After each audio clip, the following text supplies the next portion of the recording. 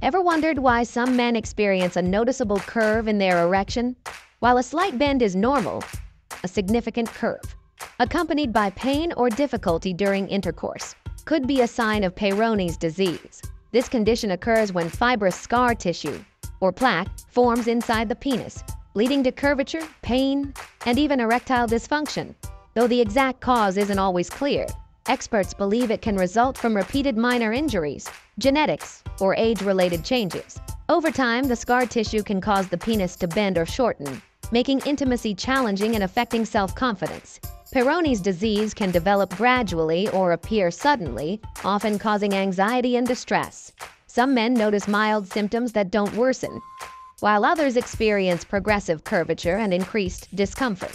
Although it's not life-threatening, it can take an emotional toll, impacting relationships and overall quality of life.